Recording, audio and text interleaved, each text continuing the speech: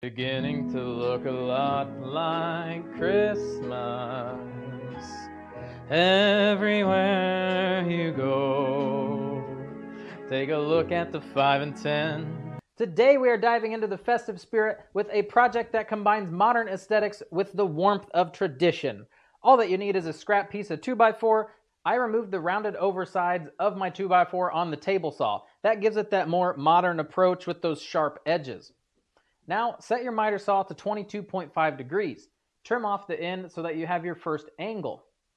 Then flip your board over, set your miter saw to 45 degrees, and cut your first piece to 6.5 inches. Flip the board over again, reset the miter saw angle to 22.5 degrees, and cut the 8.5 inch side. So let's just say you wanted to go completely rogue and take my plans, crumple them up, and throw them in the trash. And why did you print them in the first place? You would have had to printed them and then crumpled them up. That's just bad for the environment. So let's say you want to just build this tree of any size tree of any thickness of wood to factor in to get both of your pieces. All you would have to do is cut your first one, which could be a 45-degree angle. It could be the 30-degree angle trees. It does not matter. Cut your first angle, and it is this total distance, the total length of your piece, plus your mitered thickness. So this is actually 6.5 inches. These perfectly come out to 2 inches if you're using a 2x4 at a 45-degree angle. Math. So this guy is 8.5 inches, and that gets you a perfectly married up piece right here, a nice perfect little peak. Flip the board over again. The bottom is to be cut to 3 1/4 inches, still at the 22.5 miter. The bottom base I like to leave square at 90 degrees. I cut these to 3 inches long. Now that we have all of our pieces, all we have to do is just use a little tight bond glue, and we're going to nail it together. And then once it's done, you guys can kiss it on the sander just to go ahead and get some of these spots that aren't perfect out of it. So when gluing an end grain, just remember that it is going to suck up a lot of glue. So I like to put it on a little heavy and then go ahead and just take some off at the end. So put her on there pretty good.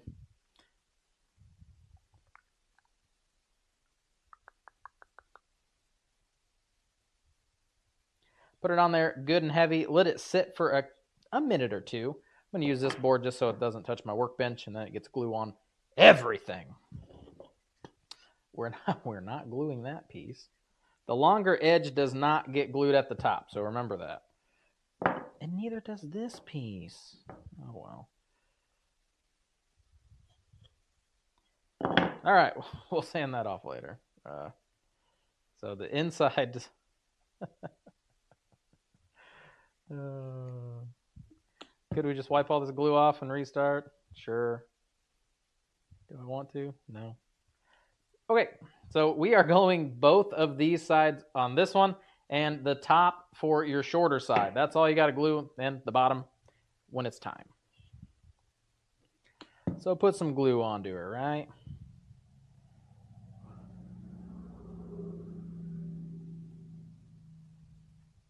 And then again, it being an end grain, what I like to do is just kind of let it sit for just a second. You'll see it gets a lot clearer once it sits on there for even 30 seconds at this point. Oh, a scrap piece that looks identical to all my others. Wonderful. So bam, that's all we're going to do. Wipe your glue underneath your workbench. Be careful, because I was doing that one time and apparently it was sharp and it cut my hand. Ooh, workplace tragedies. So we are going to nail these bad boys together. I am using an 18 gauge 1.5 inch nail just because this is really thick material. And yes, wood turning with John, we will put a nail counter up there on one of these sides, okay? Is that going to make you happy? If you comment, I'm pinning it to the top, just so you know. Now, we are going to take these. I'm right-handed, so I'm flipping them around like this. He has set up for just a minute or two. And then we are just going to line up these tops just so that they're like that. Move this out of the way to minimize casualties. And then you're really going to put a lot of force down onto here so that this doesn't slide and push. You're also going to hold this guy down as well. I start with shooting a nail into the bottom because I'm putting a lot of pressure and I don't need something to happen and, you know, safety.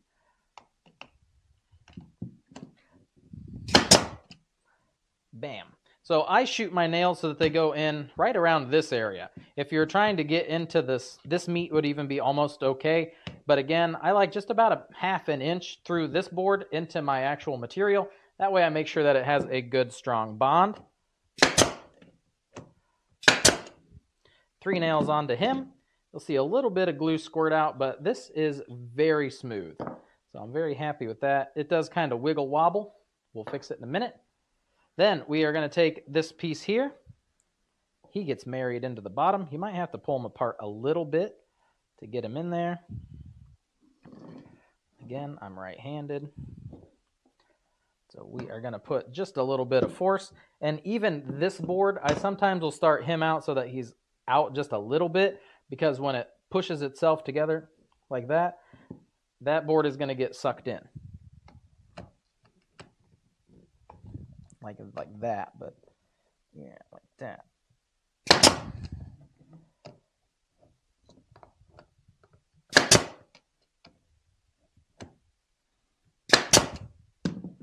So 3 nails into him. Again, I got some glue coming out. That's perfect.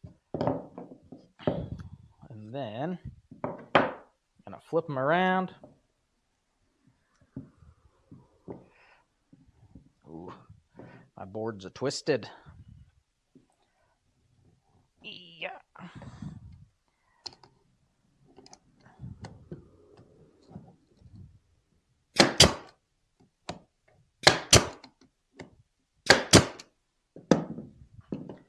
Three into him. He looks good on this side. This side, it's a little off. And what actually can cause that is when you're going to cut your board, it can kind of travel away if you don't have a death grip on it. And that could have been what happened, is at this angle, as the blade came down, it just kind of went away. So for the bottom board, the base, he goes like so. So I'm just going to center him with the bottom board. And this guy, I just put on some glue.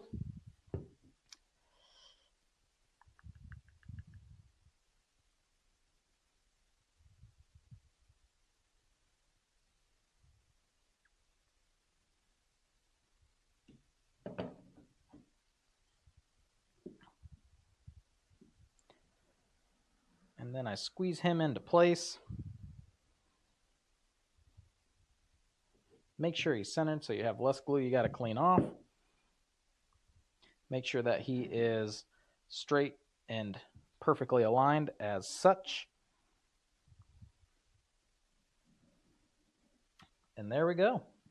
A perfect tree. And that's pretty much all there is to it. I do go ahead and remove these glue spots afterwards with a chisel and also while I'm sanding, just so that way I don't risk smearing it around and having another spot where the stain doesn't soak into the wood and you can see my glue spots. Additionally, I do not clamp these bottom boards. They are very secure with just gluing them like that. Just make sure you don't have too much glue on them to where they're actually going to shift and move around in the night while they're drying. Did you guess the number of nails correctly? Did you guess 9 nails?